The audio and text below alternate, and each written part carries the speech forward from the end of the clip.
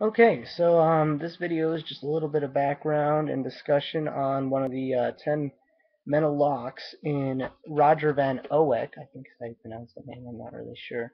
His book, Whack on the Side of the Head, looks like this, trying to get it in the camera there. Yep. Okay, so basically he just talks about some of the things that we really do that block our ability to be creative and our ability to think outside the box per se. Now, one of the most relating locks that he talks about in his book for me is following the rules. Now, just to kind of give you a little bit of background on me, I'm going to show you around my room a little bit here. I don't know how well you see all this, but there's a drum set, a bunch of guitars. There's another guitar there on the floor, just mic stand, amps. I don't have a piano yet or a bass, but I play both of those as well, which lots of people think, how do you struggle with being creative if you're a musician? Because music is creative, right? Right side of the brain, that kind of thing. But that's not always the case. See, in music, there's lots of rules that you get to follow. There's certain notes that you put into a G chord. A C chord is composed of C, E, and G. And so, there's variations of that if you want to play them, but there's those rules there. And for the longest time, I struggled with following those rules.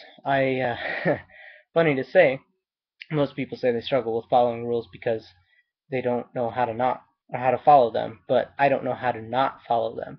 And I think part of the reason that comes from is just kind of background in schooling, in education, with parents a lot of times, you're taught to follow the rules, which is necessary as kids and necessary for most of life.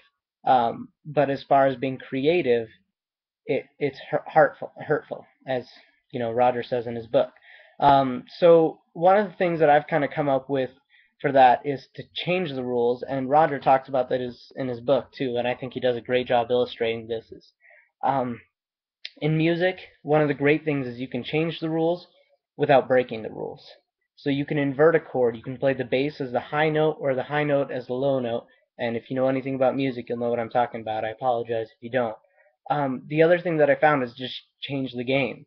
If I get tired of playing the guitar, I'll go play the piano because I don't think I'm quite doing it right or whatever. And so instead of just changing the rules, I actually change the game. And I think that's a great way to open up that mental lock and to go through what Oek describes as break time and kind of give your mind a break and think about some other stuff. So that's just kind of my take on his mental lock on following the rules. So you guys have a great day.